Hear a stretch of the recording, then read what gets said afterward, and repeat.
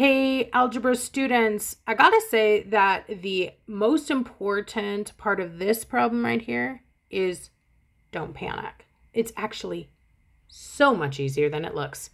Let's take a look.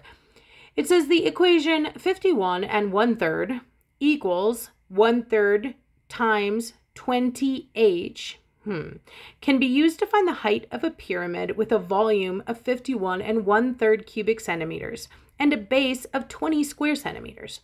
Solve the equation to find h, the height, in centimeters. And I know a lot of students here are mad at me, like you said, this was going to be easy. Look at this, Kate. Word problem, geometry, letters, algebra, fractions, everything I hate. And I say, you know what though? The only skill you need here is solving the equation. Look what it says. Solve the equation to find h. Well, there's the equation with h in it. Okay, we don't even need to understand the rest of this thing. Now, do I want you to understand geometry? Yes. Do I want you to understand word problems? Yes. We have whole units on that if we need to. But for now, like, look, there's a equation. I'll copy it out and we'll solve it and we'll stop panicking and having fits when we see a word problem. Okay, that being said, now you might say, well, Kate, all well and good, but you still didn't get rid of the ugly fractions. No, but remember, when you do these, when you do word problems and algebra and geometry on the GED, you get your calculator. So really the only skill you need is those algebra skills. Your calculator can handle the rest, okay? Now, this guy, there's actually a couple different ways you can go, okay? But since what we've been talking about is just solving two-step equations, just getting rid of math, I think that's how I will just do this problem, okay? Again, there's other ways. If you like another way, that's fine.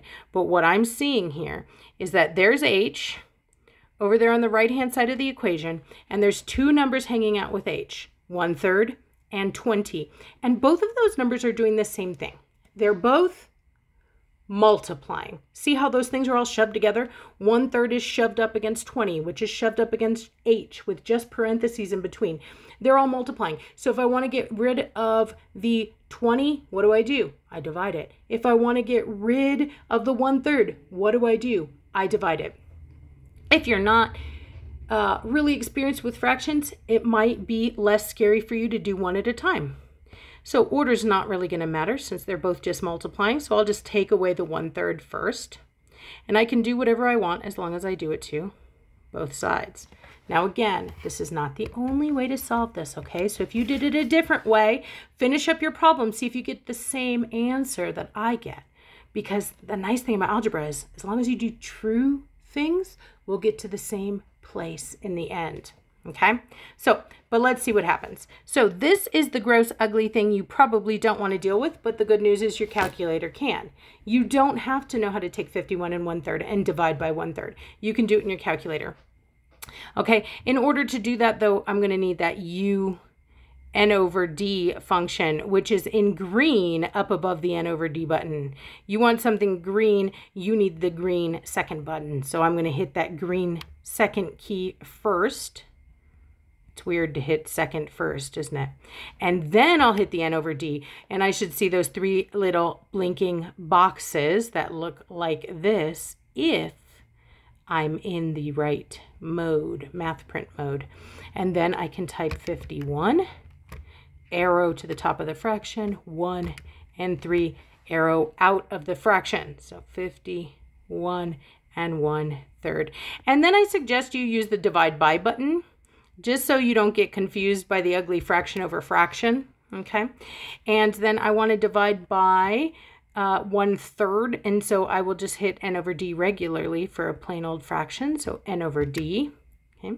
And then I will arrow in the top to put 1, and the bottom to put 3, and hit enter. And I got an error. Let's see what I did wrong. Oh, I didn't type the 3. Okay. I was like, oh no, I've taught you wrong. Nope, just fat fingered it. Okay, so 51 and 1/3 divided by 1/3 gives me 154. And a lot of students then think that they did something wrong. Oh my gosh, that doesn't make sense. How'd I get a bigger number?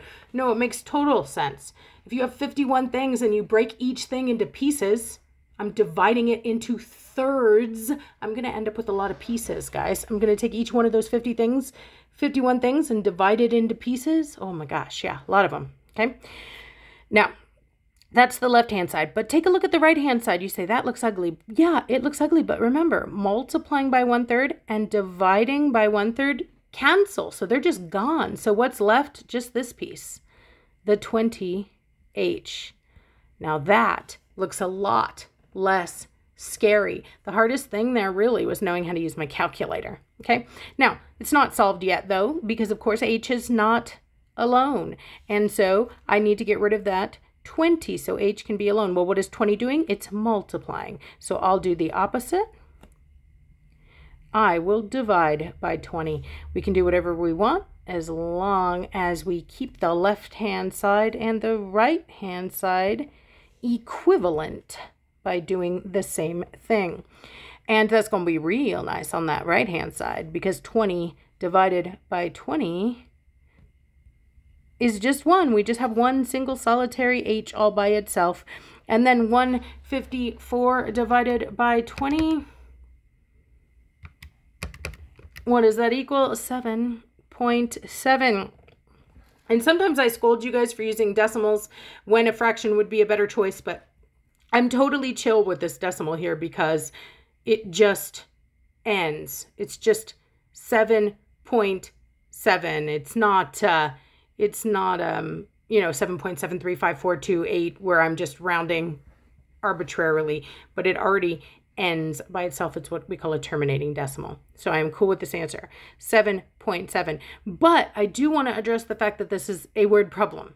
So, you know, if I had just asked my question in the language of math, I would just answer in the language of math. There it is in the language of math. 7.7 is equal to H, or the height is 7.7. But since I answered in words, let's go ahead and do our answer in words. So it says solve the equation to find H, the height in centimeters. Okay, so this H is the height.